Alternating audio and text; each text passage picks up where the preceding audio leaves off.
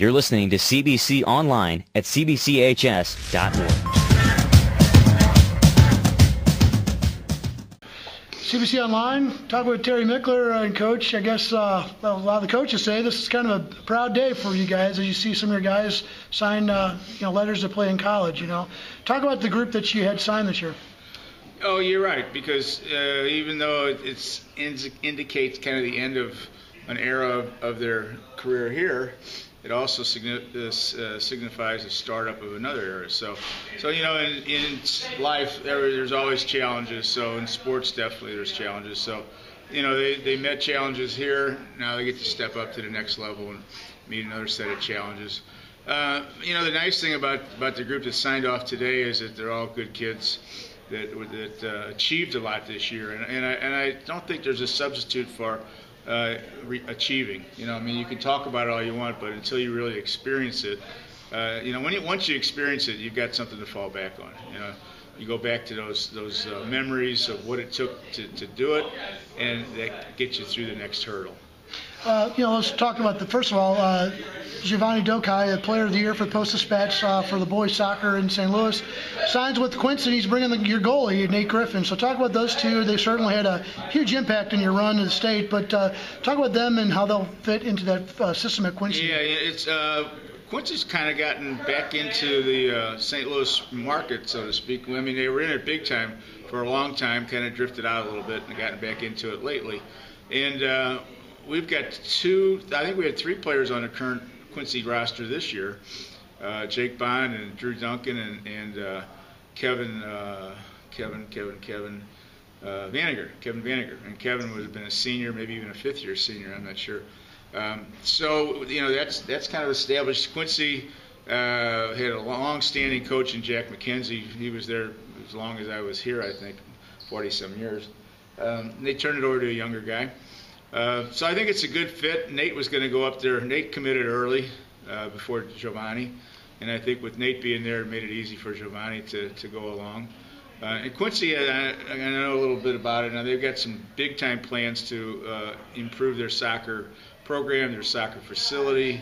They've got a great tradition, successful tradition in the past, and they're back on the verge of being successful again.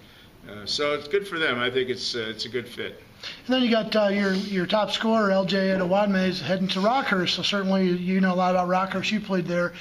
How does his game fit into what they're trying to do up at Rockhurst? Well, that's another interesting one because for the longest time we had a few guys go to Rockhurst a little bit on their own, off and on. But in the more recent years, current years, there's been more active recruiting of our kids through Rockhurst. And I think that's always key. I always tell the kids, you've got to go where it's going to be best for you. And one of the signs of where it's going to be best for you is the interaction that you have with the college coach.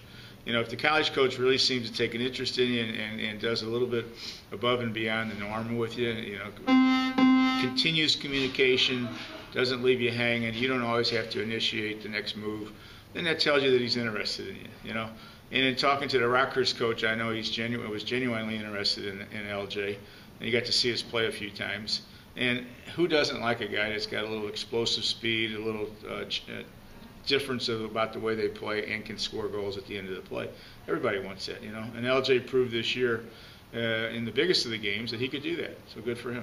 And you got Joe Corbett, stayed here local with UMSL. Again, UMSL's another one of those programs that has had a great tradition, and now they're trying to get back in the game a little bit. Talk about UMSL and how Joe will fit in out there. I think UMSL's going to be a great fit for Joe because the coach there, Danny King, is a good soccer guy. Played at Indiana, a local guy, but he's a great person. He's a fun guy, easy to get along with. And I think Joe's going to fit in real well with Danny King at UMSL. And UMSL's program, Danny's been there a few years now, and he's been building it gradually and slowly, piece by piece. And I think Joe's another important piece for UMSL. UMSL, Quincy, Rockhurst, they're all in the same division. They all play each other. So, they're all looking to get that next player that can make a difference for them. So I think it's a great fit for Joe. He gets to stay around here. His family can see him. I think he's going to do real well with Coach King it's going to be a good relationship for him, and I think it's going to work out well. And finally, the way they did the signing ceremony today, they had the baseball players, lacrosse players, a track guy, a golf guy, your soccer guys, and the football guys. Kind of power in numbers, 27 in all. I guess in all your years here at CBC, probably never seen anything like that. 27 kids signing on the dotted line. Pretty proud moment. Usually, maybe you get 2 tables, of kids. That was a lot. This year we had tables in the shape of a U. 27 kids. So good for the kids. Good for the school. Watch out, next year it might be more than 27. Who knows? So, but it's a recognition of a lot of things. Every sport here prides itself in what it does and what it tries to do and how it goes about doing it. And I think to have kids sign from your program like that is a testament that you're doing something right. So a lot of the sports are represented today, so that's a credit to all the coaches and all the players in the programs, the athletic program overall, and the school in the big picture. Again, that's CBC soccer coach Terry Michler. Coach, we'll catch up with you next time. Thanks.